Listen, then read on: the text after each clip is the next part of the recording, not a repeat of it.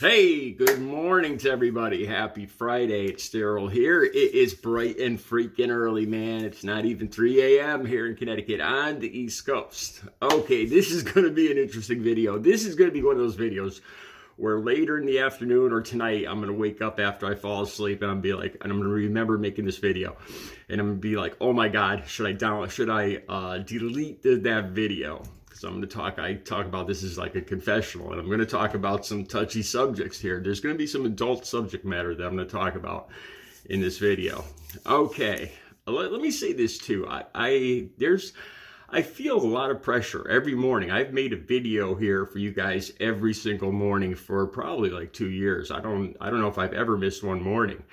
And the main reason I like to do this is because I know that there's a small group of people. I'll see the same like 12 people in the first hour clicking on my videos, and the same 60 people in the first beginning of the morning.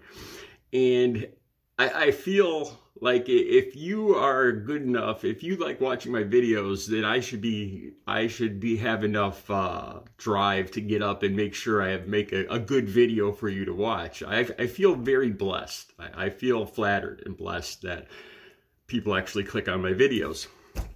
So I try to make the best videos for you guys. Okay, sometimes the best way to explain a video is to give you how I got this idea, the timeline. All right, so I started thinking about this. I started thinking about commercials. I was going through all the news feeds this morning, and I saw this story about Tucker Carlson interviewing Vladimir Putin, and that I just despise that. I think Vladimir Putin is a despicable man, and Tucker Carlson, same thing. But anyway, that's not what this video is about. But I saw a couple commercials yesterday, and I don't know what it is. I have about 30 channels. About 30 channels. I have an antenna here. And I see the same commercials over and over and over and over. And some of them a lot of them just irritate the bejesus out of me. And two of them yesterday came to mind. And I started to go into some introspection. I started to ask myself, why is it? Because it doesn't go along with my nature, with my political leanings, that I get so irritated with these videos. And I started to ask myself, I started to introspect, some introspection. Why do these commercials bother me so much? One of these commercials I couldn't find. And one I'm going to use on the thumbnail. I'm going to tell you about both these commercials right now. The first commercial is the front door commercial with the guy dancing to Man, I Feel Like a Woman. I hate this commercial. I hate the guy dancing because he's short and bald. And, and I'm like, well, it's not like me to get so angry over stuff like that. But the thing that really bothers me about this commercial is I like that song. Who's it? Shania Twain, right? I didn't even think of saying that. And to me, that's a sexy song, and she's a sexy woman. Like I've talked about how I like long-haired brunettes and everything. And to me, he just ruins this song for me. This short little bald dude changing the lyrics to this song. And the thing that really bothers me, and I don't know why this bothers me so much. He gets up I'll put the link down below so you can watch the commercial. He's doing the redone words to this song, Man, I Feel Like a Woman. And he's singing about the front door app. And he gets on top of the table and he's talking about his quiche. And he starts dancing. And the part where he opens his flannel shirt and he wiggles his hips. I hate that. I hate it. I hate watching a commercial where a guy is like wiggling his hips. And there's another part of the commercial that really bothers me. It's where his hand is holding up the phone, and you can see his forearm, and it's hairy. And that bothers me. So I started asking myself, why do I hate this so much? Because I consider myself a supporter of the LGBTQ community, and I'm very open-minded. Before I get into that, let me talk about this other video, or this other commercial. I couldn't find this commercial. It's got couples dancing. It's got this very large man and a woman dancing, and I don't know, I thought it was for credit scores. I'm not sure if that's what it was for. They have numbers on their t-shirts, and they're dancing, they're celebrating these. I thought it was for higher credit scores, but I couldn't find the commercial this morning. But the particular part of this commercial that bothers me is there's two guys dancing, two young guys. And one of the guys kind of arches his back when he's dancing. And he's like, and he's got a look of like ecstasy on his face. And he's like that. And I just hate that. I get angry at this guy. I almost get like, I would almost feel like a bully. Like I'd want to pick on this guy because of the way he's dancing. And I started to ask myself, you know, that's not you, Daryl. Why, you know, what is it about me, my insecurities? You know, why do I hate this so much? Why, you know, why am I judging this dude? Is it the dancing? Is it, no, but it's not the dancing. It's him that I focus in on, the way he arches his back. And he has this look of ecstasy like that. And I just despise it. And, you know, if you watch my channel, you know I'm an LGBTQ supporter. And more than that, here's where we're really going to go off the rails on this video. I've had same-sex experiences, as have a lot of young guys. I think, I looked it up down below, the Kinsey Report, 38% of males have had same-sex experiences to orgasm, okay? And 18% of females. And I've known this, and it happened to me, and I'm going to talk about this. Now that I'm 58 years old, I really just don't care. I know who I am now. I know I'm straight. I know what I like, and even if I wasn't straight, you know, I just really don't care anymore. So I'm going to talk about this. Okay, let me go back to the hairy arm thing. The first thing, I don't know what it is, because I'm Native American and I don't have any body hair. And I've always been very proud of that. And the women that I've been with have seemed to like that. So it was always something that I like, that I'm proud of in myself. I have no body. I don't shave or anything. You know, I have very little, no body hair. I've never been able to grow a beard. Never. I had a cheesy mustache for a while. Any hair I do grow is just in little patches, like 5 hairs here, 6 long scraggly hairs here. But mostly the women that I was with, mostly in my younger years, they're like, "Oh, you're so smooth. That's so sexy." I don't know if they were just saying that or what, but you know. So why is it that seeing this guy's hairy arm irritates me so much? You know, it seems like there's something about me that I'm insecure about. So I started thinking about of what happened when I was younger, because I've had same-sex experience. Let me fill you in on that. That's where we're going to transition to now. Like I said, the links for that commercial, if you guys could tell me what that other commercial is, the couple's dancing, like the guy arching his back with a number on, it's a white t-shirt and he's got a number on his shirt. Please, if you could identify this commercial for me. All right, so let's skip ahead. I told you guys I grew up out in the woods, and there was no neighbors. There was one other house that was at the edge of the park, because my father was the park ranger, and he died when I was 9. Now that might have had something to do with this too, because I had no strong male figure in my life. I just think that guys in general, their sex drive starts very young. And I just remember when I was younger, it was just, you know, I think young men, the sex drive is off the charts.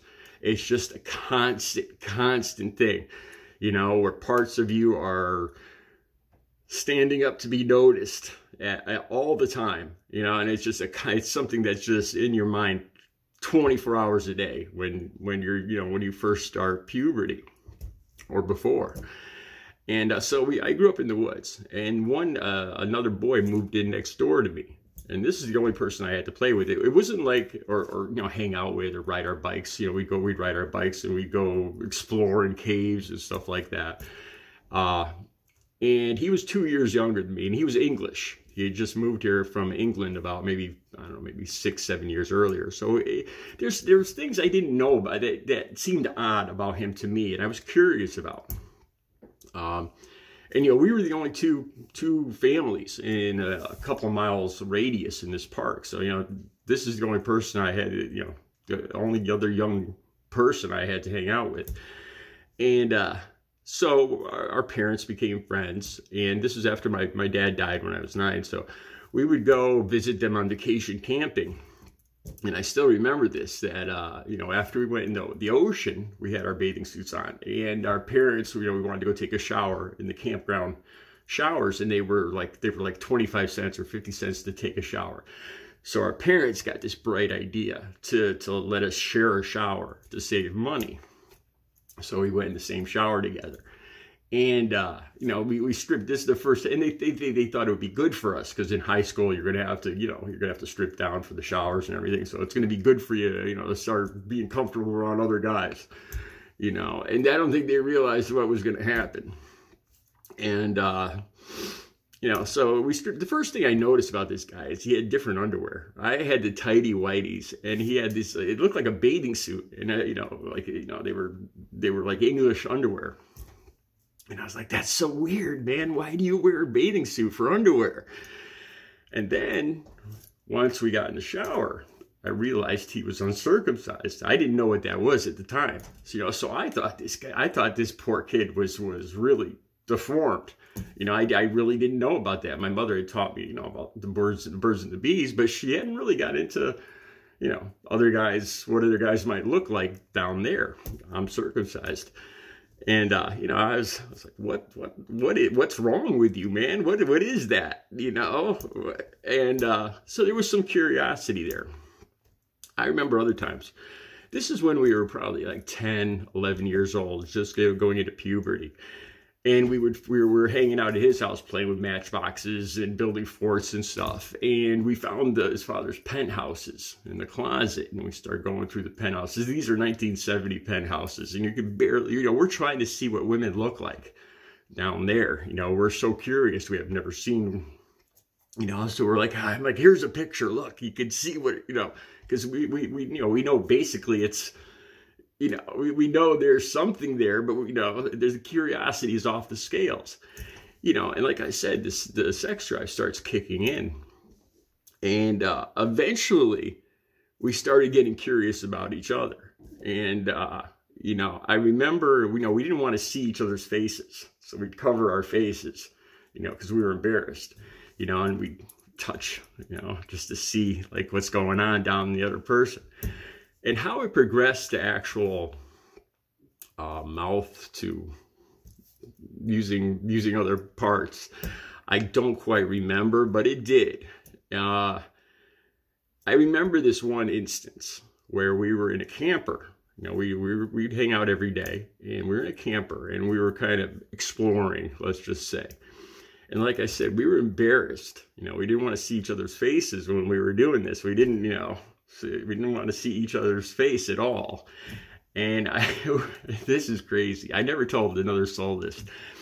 So we put our shorts over our heads to cover our eyes. So we're in the camper with, you know, these two beds on either side to pop up. And we're exploring each other. You know, him laying one way and me laying the other way on a bed. And all of a sudden we hear the door open. And it's his father. So we both sit up. We take the shorts off our heads. There's nothing else. We're wearing nothing else. And we look over it, and it's his father. You know, I just quietly put everything on. His father didn't say anything. Just, you know, he's this English dude, and he just looked at us, and I just, you know, hurried up, put everything on, and just got the hell out of there. And I went home.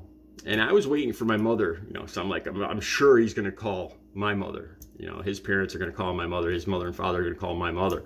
You know, and I'm going to have to explain this. So I'm just, you know, the fear factor is off the scales that, you know, this whole thing's been discovered. And she never says a word. I never, you know, but this is something weird that I've often blamed. You know, I've told you guys before, my mother started dating a police officer, and some very bad things happened. He started taking some liberties with me when I was younger for years, doing terrible, god-awful things. I won't get it. Every time I get into this, I lose my monetization, so I'm not going to get too into it. But it's the worst things you could think of. You know, this guy, he was a cop, and I didn't like the guy from the beginning. And when my mother would get comfortable enough after a year or two to leave me alone with him, me and my sister, and I was worried about my sister, but he wasn't interested in my sister. He was interested in me.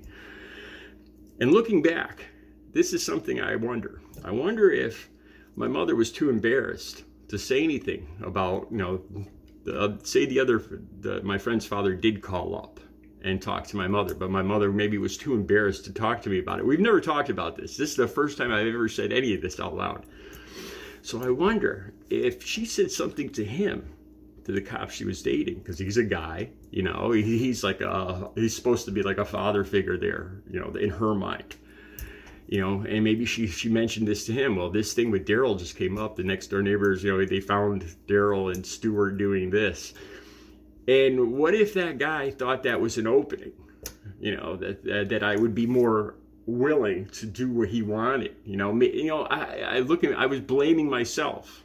Somehow that was all my fault that happened to me. And this is the first time I've said any of this. Okay, I'm going to stop right there. I'm at 15 minutes. That's a long video already. I know there's going to be guys that deny this, but think about this. 38% of guys have had these experiences. I don't care. At this point, I don't care. Like I said, I know who I am. I like who I am, and I really just don't care anymore. Who knows what happened when I was, a teen or preteen. I'm secure in who I am. But I guarantee you there's a whole bunch, the majority of guys will be like, oh no, I don't know about you, but we never did, I never did that. I never heard of that. We played football, we played with G.I. Joes and we played football. You're a weirdo, that's what I'm expecting in the comments. Remember this, out of every 3 guys, that's what? That's almost 40%. So that's almost more, that's more than 1 in 3 guys have experienced this. So next time you're together with your buddies and there's 3 of you, 1 of you have had the same-sex experience sometime in their lives. Think of that. There's a little something to think about next time you hang out with your buddies. All right, I'll be back later with another video. The links will be down below. Please tell me what that commercial is where the guy's dancing with the number on his shirt. 2 guys, white t-shirts, black number, guys dancing, because it's driving me crazy. All right, I'll be back later with another video. You guys have a good Friday.